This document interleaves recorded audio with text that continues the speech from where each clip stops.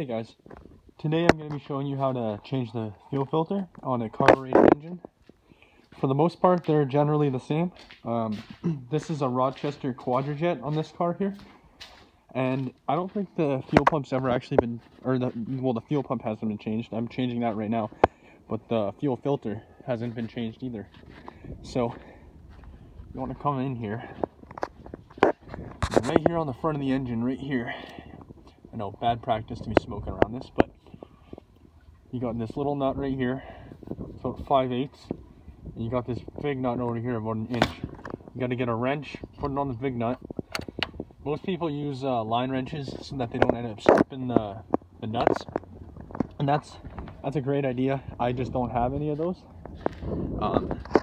so we're going to be using regular old hand tools for this. I've already broken the nut loose right here, so I can turn this with my fingers. So we'll just undo that. So now that that's undone, we have to undo this bolt to gain access to the filter. So give me 2 seconds and I'll do that. Now I just wanted to show you what the filter looks like. On these older carbureted cars, they're little cartridge filters. It's just this little guy right here. Now when you're putting this in, you want to make sure that this part right here is facing where the fuel comes into the filter. So this part goes to the back of the carburetor. This part goes towards the fuel line. You can see the difference. You have to make sure you have it in the right spot.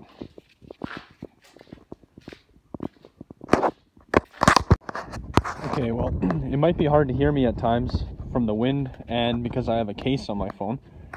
But let's come around the side here. Got it loose now. So we'll just undo that.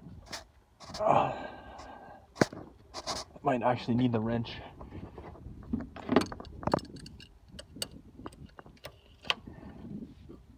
Sorry about this great camera work, guys.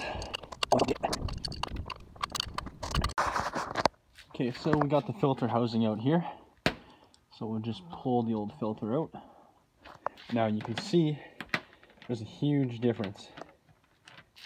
Let's take these into the light.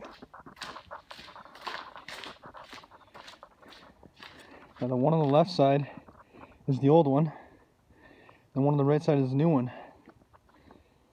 Doesn't look too dirty, but you can definitely see it needed to be changed. It's pretty gross, honestly.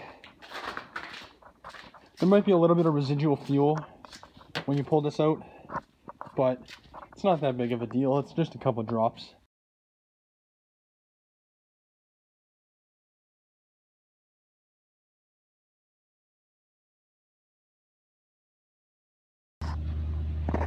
It's amazing. It's running now. All because of that little fuel filter was preventing the entire car from running. This dirty little bastard right here stopped that bastard from running.